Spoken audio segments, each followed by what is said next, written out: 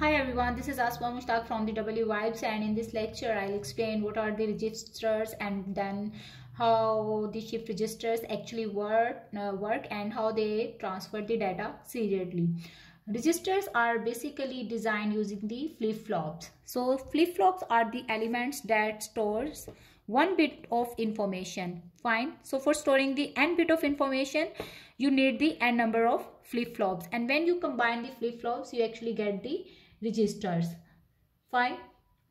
A common clock is used for the each flip-flop in a register, and each flip-flop will operate as I'll describe in the following circuitry.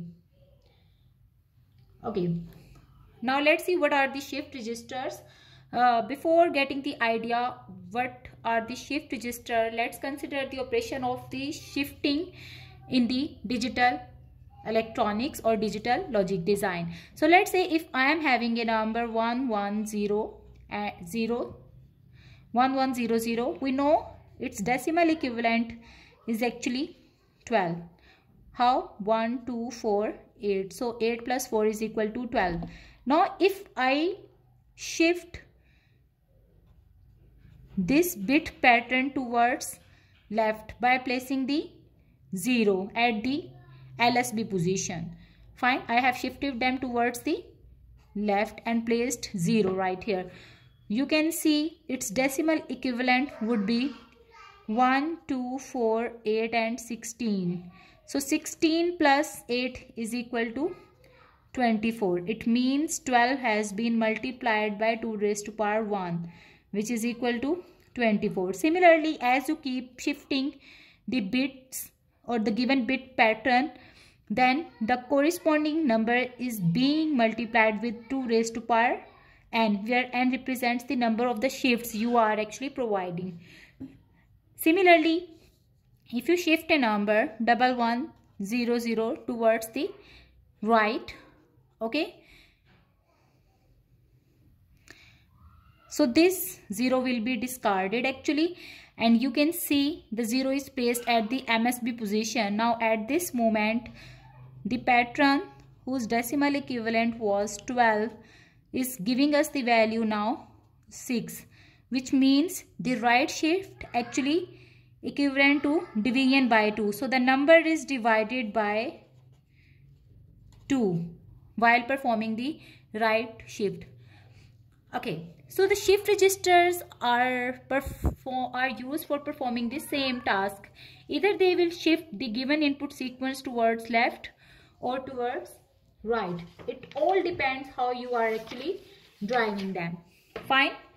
Right now I have drawn a 4-bit shift register that will shift the bit towards the right, and we will see here is the input sequence that is given as in 1011 0011 for the corresponding times T0, T1 and T7.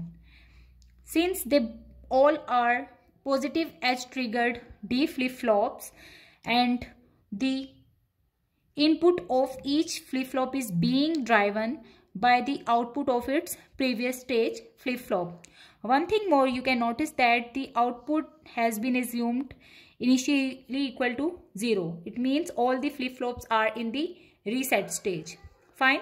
So starting with this input signal, the first input 1 arrives at the time instant T0 at the input of the first flip-flop, which is equal to 1. You know that when the rising edge of this clock signal will arrive, it will force this flip-flop to produce output is equal to 1. Okay, while the rest of the flip-flops will have the same output value, since at that instant their initial value was equal to 0. Fine.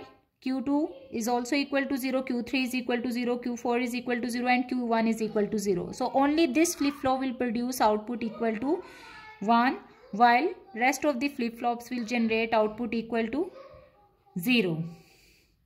Similarly, for the next time instant T1, at the time instant T1, you can see now the input of the second flip-flop is equal to 1, while the flip-flop 3 and 4 are having the input equal to 0. So they both will produce output is equal to 0, while this flip-flop will produce output is equal to 1, and it will consider the next input which is equal to 0. So you can see this 0 will be shifted right here and 1 will be shifted at the position of Q2, while these two flip-flops will generate 0. Now when 1 arrives at the input of the first flip-flop, okay, what will happen? It will produce 1, 0 will be shifted here, 1 will be shifted to the next flip-flop, and this will be equal to 0. Similarly, we can say that now this flip-flop will produce output is equal to 1, while this 1 will be shifted to the next flip-flop, 0 will be shifted to the next flip-flop, 1 will be shifted right here, while 0 will be discarded.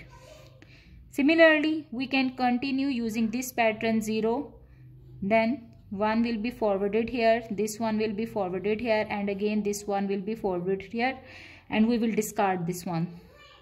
Similarly, we will get 0, then this 0 is forwarded over here, this one is forwarded here and here.